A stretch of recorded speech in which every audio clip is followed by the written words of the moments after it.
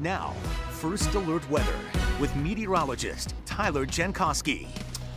We've got some snowflakes in the air. Really doesn't actually matter your elevation today. It's even cold enough for a few flakes in the Champlain Valley, but for the most part, this is not an accumulating snow, at least not on a wide scale. But it'll feel like winter out there today, but especially tomorrow. In fact, I think most of us tomorrow are in the 20s for highs. But it only lasts for one day. We turn warmer later in the week, even some 50s in the cards towards the end of the week. But right now it's mostly 30s, 36 in Montpelier, a few low 40s once you go down towards Lebanon, points south of there. But that's it in terms of the 40s team.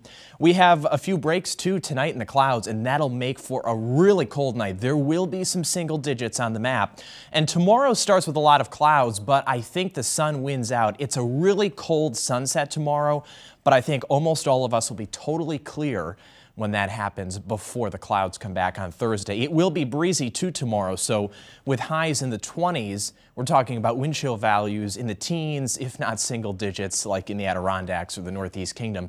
But there's the low 50s on Friday and 40s for Saturday, so it's just not sustained cold as we go into this weekend. Single digits in Saranac Lake tonight, teens across the Northeast Kingdom, about 20 or so in the Champlain Valley.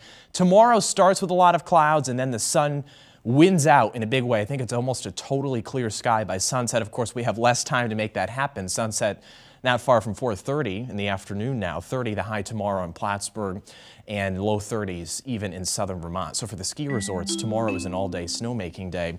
But then it warms up. We have 40s for Thursday, 50s Friday. Even the overnight lows there are above freezing through the whole weekend. In fact, there's rain in the forecast for Sunday into Monday, and Thanksgiving, day 10, all the way on the right. At this point, it looks seasonable with 40s and dry, but of course, far out. We'll keep an eye on it. Tom?